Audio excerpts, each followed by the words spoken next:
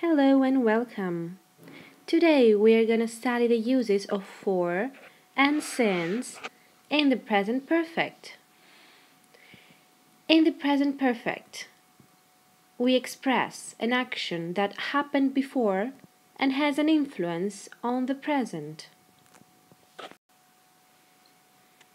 We use for to express the period of time.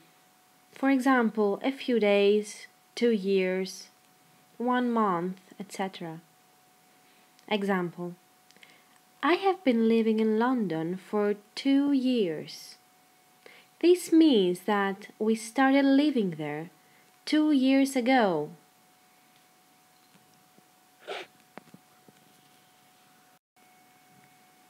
Now, we use since for the time when the action started. Example: John has been my best friend since we were 7 years old. It means that we are best friends since I was 7.